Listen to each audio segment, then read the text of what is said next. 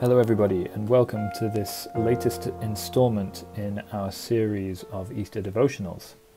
Today we're going to be thinking about the topic of serving others, and the text that we're going to be reading from for this is Matthew chapter 20, verses 20 to 28. I'm just going to read that aloud for us now. Then the mother of Zebedee's sons came to Jesus with her sons, and, kneeling down, asked a favour of him. "What is it you want?" he asked. She said, "Grant that one of these two sons of mine may sit at your right and the other at your left in your kingdom." "You don't know what you are asking," Jesus said to them. "Can you drink the cup I am going to drink?" "We can," they answered. Jesus said to them, "You will indeed drink from my cup, but to sit at my right or left is not for me to grant. These places belong to those for whom they have been prepared by my Father." When the 10 heard about this, they were indignant with the two brothers.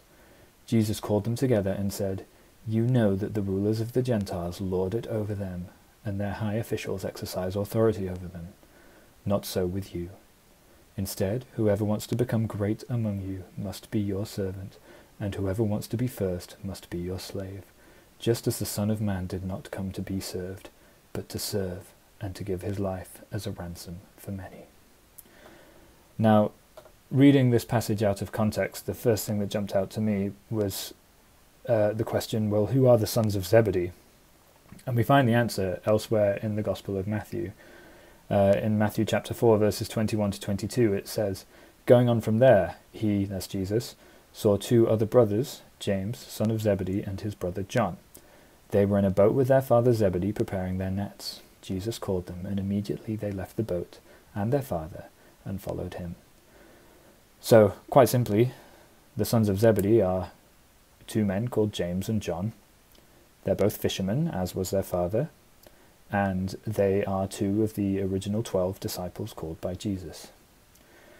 So the next question that occurred to me is, well, why is their mother asking this favour of Jesus? She says, "Grant that one of these two sons of mine may sit at your right and the other at your left in your kingdom." Sounds like a very grand thing to be asking from Jesus. Now, we can't know for sure what the motivation behind this question is, but I wonder if she recognizes that Jesus is who he says he is. He's the Son of God. He's the Messiah. He's the one who's going to have ultimate victory over sin and death and to free God's people from captivity.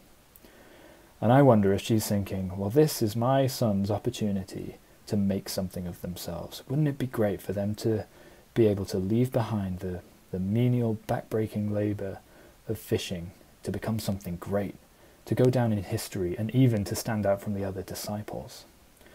Now, this may not be what she was thinking, but as a guy who works in a corporate setting at a relatively low level, I can relate to this. This thought occurs to me a lot. I think, well, wouldn't it be great to climb the ranks? Wouldn't it be great to get a promotion? Wouldn't it be great to be a manager?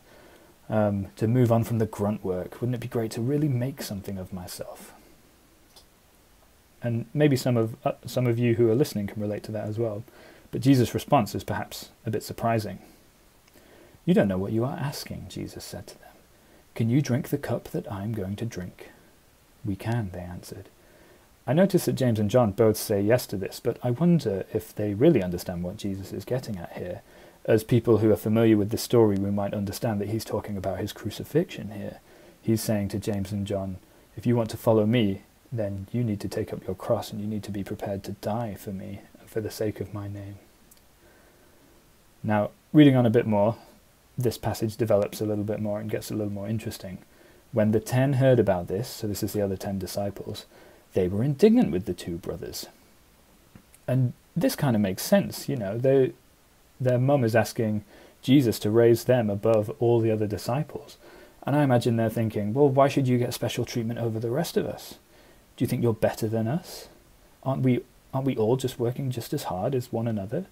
And I think that here, not only have James and John missed the point, but I think all the disciples have missed the point. And Jesus clearly recognizes this, and he addresses it with what he says next. The passage tells us, Jesus called them together and said, "You know that the rulers of the Gentiles lord it over them, and their high officials exercise authority over them. Not so with you. Instead, whoever wants to become great among you must be your servant, and whoever wants to be first must be your slave, just as the Son of Man," that's Jesus, "did not come to be served, but to serve, and to give his life as a ransom for many." Jesus is saying to them, this stuff that you're talking about, the authority, the glory, the fame, this is what the world values. This is what everyone else is striving for.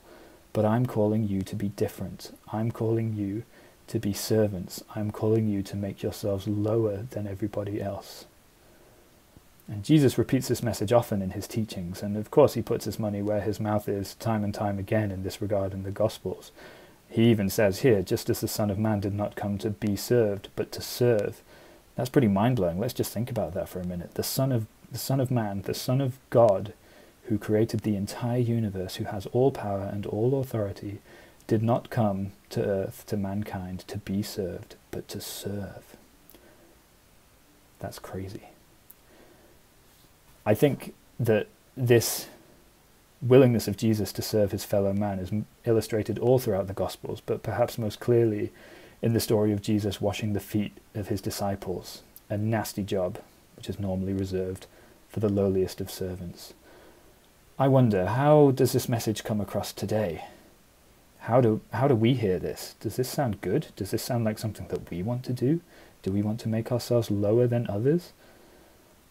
It runs so against what our culture stands for, and yet this is precisely what Jesus calls us as his followers to do. Let's pray. Lord God, thank you for your example of servant-heartedness. Lord, I pray that you would help us to have humility to follow your example. Lord, help us remember these verses as we interact with the people around us, with our neighbours, with our friends, with our family, with people we find difficult. And Lord, help us to remember to place ourselves lower than others. Help us to remember to be servants for your name's sake and for the sake of your kingdom. Amen.